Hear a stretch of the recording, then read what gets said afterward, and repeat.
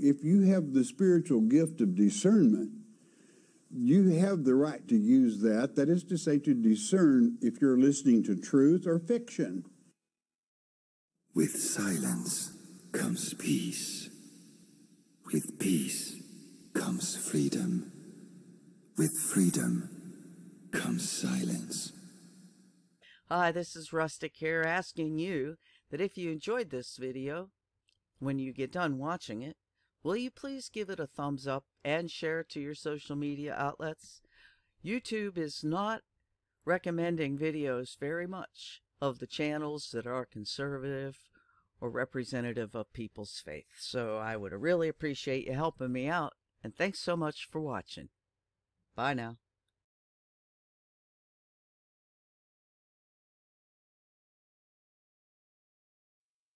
Policeman. A policeman is a composite of what all men are, I guess, a mingling of saint and sinner, dust and deity. Called statistics, wave the fan over stinkers, underscore instances of dishonesty and brutality because they are news. What that really means is that they are exceptional, they are unusual, they are not commonplace. Buried under the froth is the fact. And the fact is that less than 0.5% of policemen misfit that uniform. And that is a better average than you'd find among clergymen.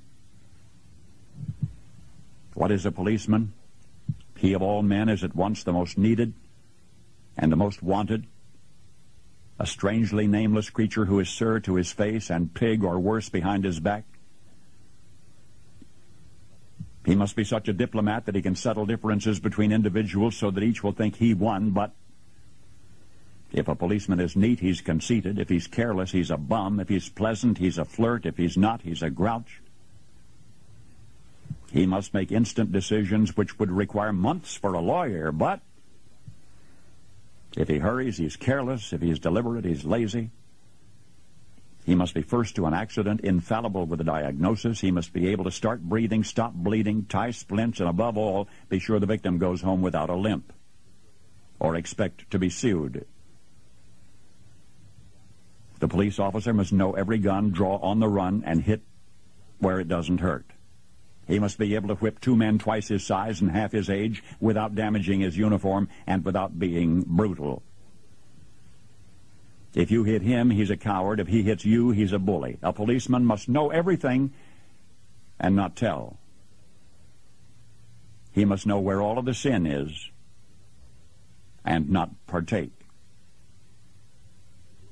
The policeman from a single human hair must be able to describe the crime, the weapon, the criminal, and tell you where the criminal is hiding, but if he catches the criminal, he's lucky.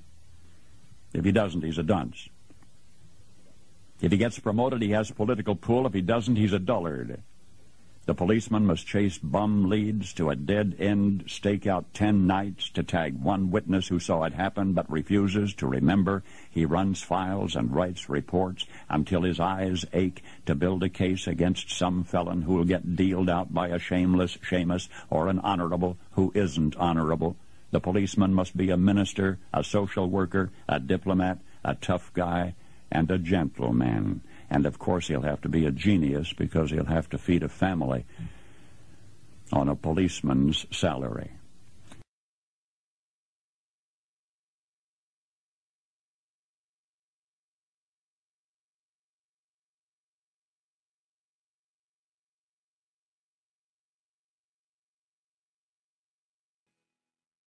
With silence comes peace. With peace comes freedom. With freedom comes silence.